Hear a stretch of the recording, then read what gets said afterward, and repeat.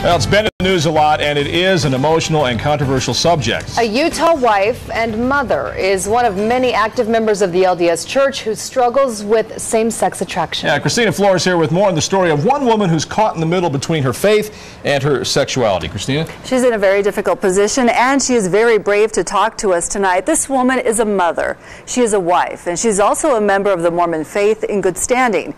Although she is attracted to women and has had relationships with other women, she has decided to repress her sexual urges and stay true to her faith. Tonight, she asked us not to identify her to protect her young children.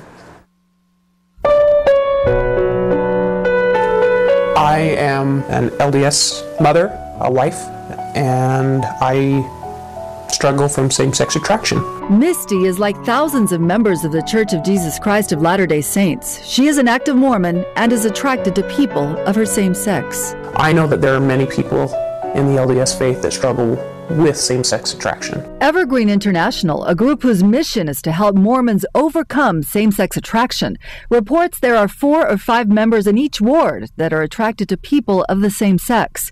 It says about half of those people are married with children. I love my husband. I love my kids. I love the family. Misty was raised in a Mormon home. She was married in the Salt Lake City temple 13 years ago. I am being true to myself because to me, my religion is what I want.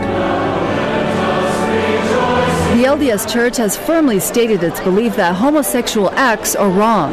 This was reiterated by Elder Boyd K. Packer at last October's LDS General Conference.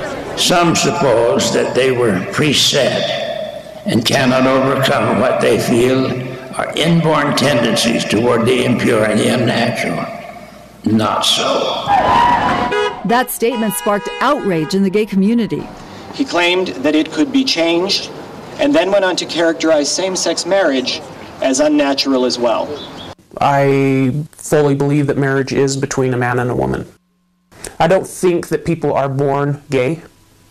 I think that they are born with the tendencies to be gay. It's like drinking or smoking. Misty says she has been attracted to women since middle school. Then I met someone that I became really close with. And she has been unfaithful in her marriage. And I actually did have a relationship with her. A few years ago, Misty told her husband she was thinking of leaving him for the woman she was involved with. My husband was really good, and he wanted to stay with me, and he helped me try to decipher my feelings and figure out what was going on.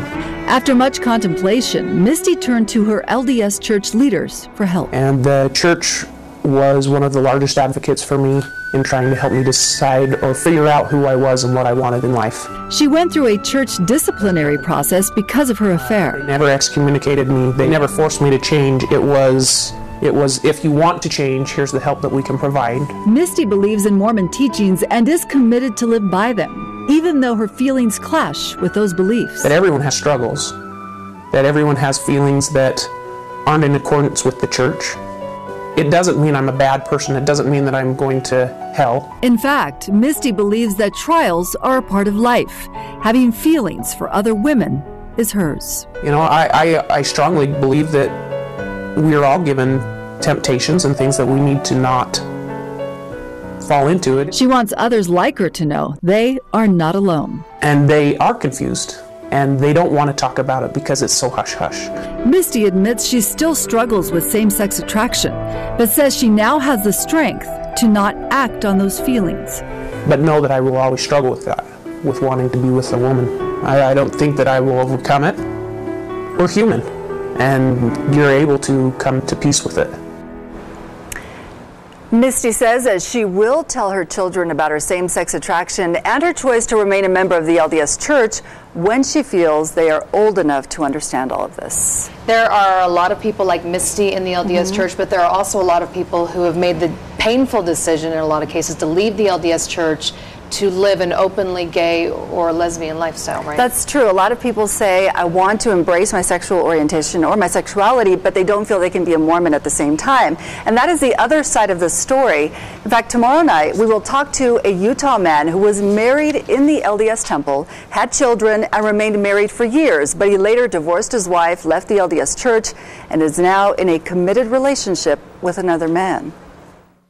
The there's nothing better than the feeling of being truly who you are and embracing yourself and loving yourself.